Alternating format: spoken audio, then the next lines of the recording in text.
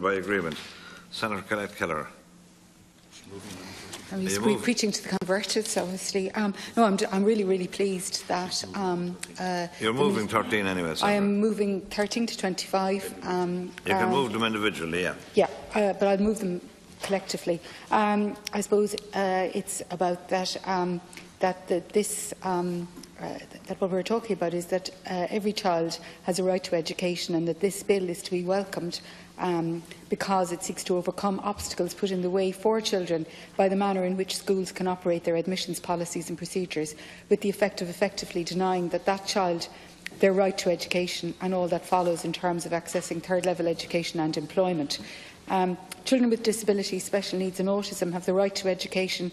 This was fought for long and hard. That is why I'm calling for a stronger statement of the Minister's duties in this section of the bill, because it is about children with special needs, including autism. It's about their right to access education, and it is because of this that I am proposing that we have a firm commitment from the Minister in law that the Minister shall act, not the discretionary may act, as set out in the section. The right to access education for the child with special needs should not only rely on or be left to the discretion of one person. And I am also proposing that the procedure as laid out in the section be as swift as possible. Lengthy procedures delays and denies children their rightful access to education. And that is why I am proposing the timeframes as outlined in my amendments at the various stages of the process. Whilst every child with autism is a unique person, there are some characteristics associated with the condition of autism. Structure is very important. Routines play an important role in the lives of people with autism. The everyday hustle and bustle that most people view as normal can be overwhelming combinations of frightening crowds, intimidating sounds and overbearing lights. You can just imagine how scary school can be for the child with autism. Routines help create stability and order. So children with autism like routine and like predictability, and they often find change extraordinarily difficult, often creating huge anxiety in the child, often played out in challenging behaviour.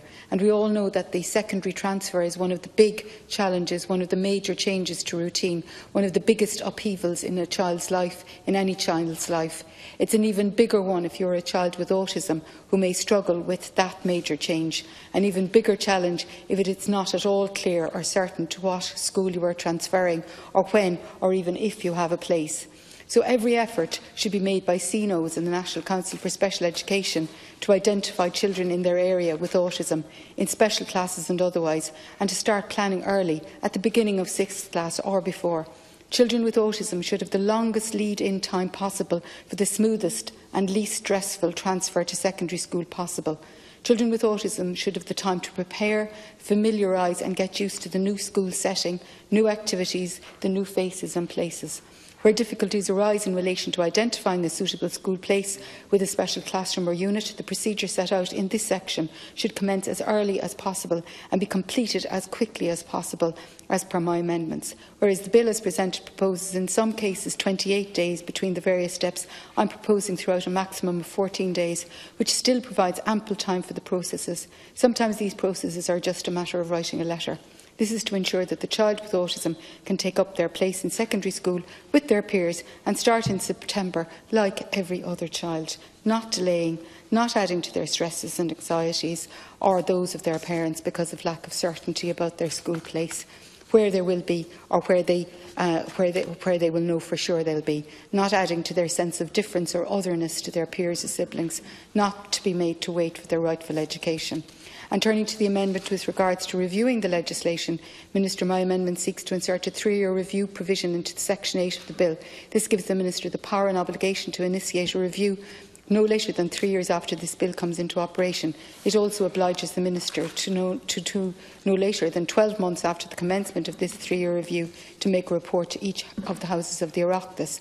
The rationale for the addition of this review procedure, Minister, is that we need to monitor so that we are able to assess whether the bill is actually having its intended impact, if it's actually working, if it's addressing the clear gap in provision of ASD classrooms, particularly between primary and secondary school, if the bill is indeed delivering the education to which children with autism have a right.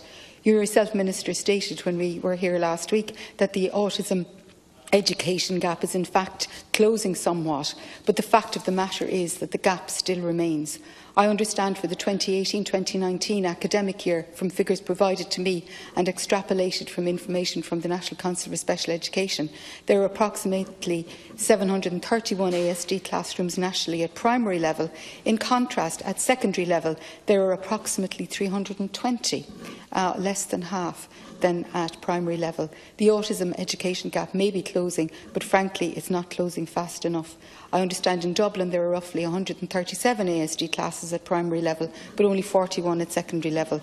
And in Cork, the most up-to-date figures I have, that there are around 119 ASD classrooms and yet only 53 at secondary level. These numbers don't even take into account those children still in mainstream classes who may require ASD classes at secondary level.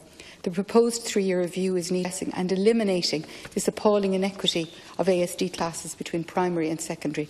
The review and annual report proposals are monitoring mechanisms to make sure our attempts to close this and eliminate the autism education gap are indeed working, and that no child with autism is denied access to education because of lack of a place in a school with a suitable autism classroom or unit. We both want the same thing, Minister, and I hope you will support the review amendment. Without it, we would have no real way of knowing if this bill has been effective and in guaranteeing the right to education, a suitable setting for children with autism as they make the very challenging and all-important transition to secondary school. We want to see the autism gap eliminated.